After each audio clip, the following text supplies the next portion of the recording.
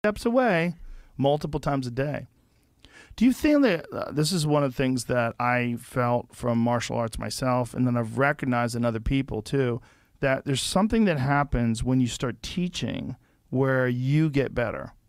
100%, because now you're like seeing all the details you never realized. Yeah. So you'll do a move, but then when you start teaching it, you'll notice, oh my God, wait, I'm doing this detail. And then now you're way more technical at the move, and then you evolve with the move. Yeah. That helped me so much.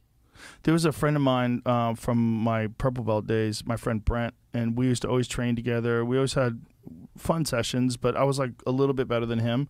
And then he started teaching, and then I hadn't rolled with him in like 6 months, and then I rolled with him. And I was like, what the fuck is going on? Like, he immediately caught me in a Kimura, and I fucked my elbow up, not tapping, trying to get out. Because I was like, he doesn't catch me like this. Like, I'm going to get out of this. And I'm like, oh my God, I'm in fucking trouble. And then, but, I couldn't do chin-ups for like 2 months afterwards. And I was like, God damn, you got so much better. What the fuck happened? He's like, dude, it's teaching. Teaching just got me so much better. Everything just got sharper. And refined. Like, he looked the same. That was the thing. It's not like he got in greater shape. Yeah. Like, to me, he was the same guy, but he wasn't the same guy. Like, his pathways were very clear in his mind from position to position. And he probably got stronger also, not physically, but just because he's so much more efficient with how he's doing the positions. It makes you stronger. Right.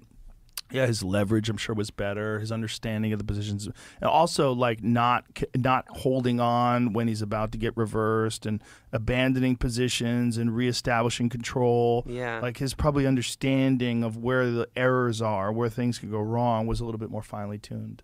Yeah, and that's what I love about jiu-jitsu. Like, that's what's interesting. When I stopped lifting weights and doing conditioning, I actually got stronger in training, because I started learning how to become more efficient with how I use my body.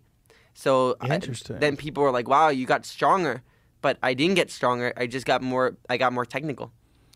That's interesting. So do you feel, though, that all of your muscles that you use in jiu-jitsu, like, they get enough of a workout in doing just the various techniques that you really don't need to add anything to? Exactly. I feel like it's a full body workout, right? So we don't need to do extra things. I supplement it just with some light running, like for my nervous system, but I don't need to do anything more than that.